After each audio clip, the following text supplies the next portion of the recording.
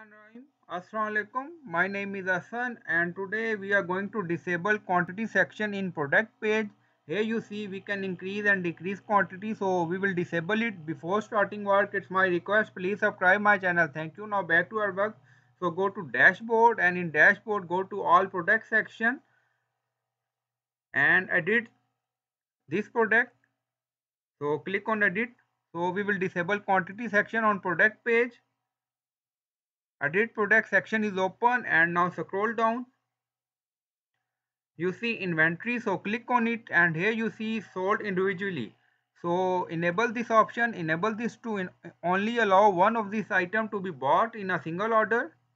So click on update. So through this quantity section will be disabled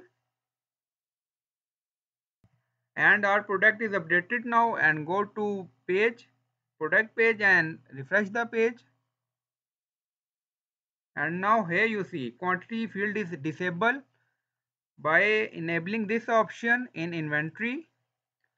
So in this way you can disable quantity field in product page in WooCommerce. I hope you like this video. Please like, comment, share, subscribe. Thank you for watching.